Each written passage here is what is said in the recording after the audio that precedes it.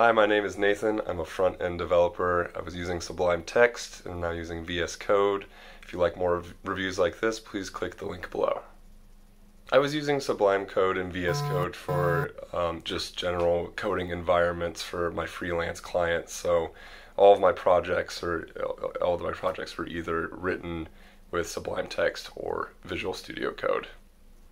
Visual Studio Code is great for managing and then also writing the source code that you need to complete your projects. They have all of the tools of any modern coding environment and can really help you organize and execute on your projects. Sublime Text is also a really powerful coding environment.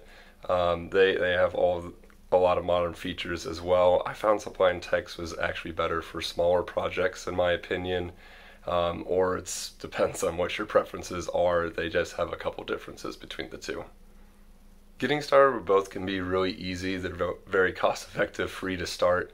Really, it's just a learning curve of learning the differences between the two, especially if you're a new developer and you're new to some of these coding environments. So I would say getting started price-wise and just having it on your machine, great.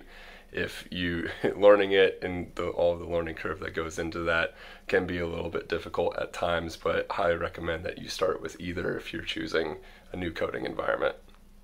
When considering a coding environment, for me, one of the most important factors is the community behind it.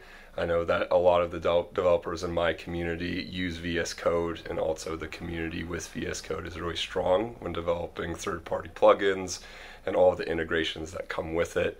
So that's a really important factor for me, but of course you have to do your own due diligence to see what your dev communities are using as well.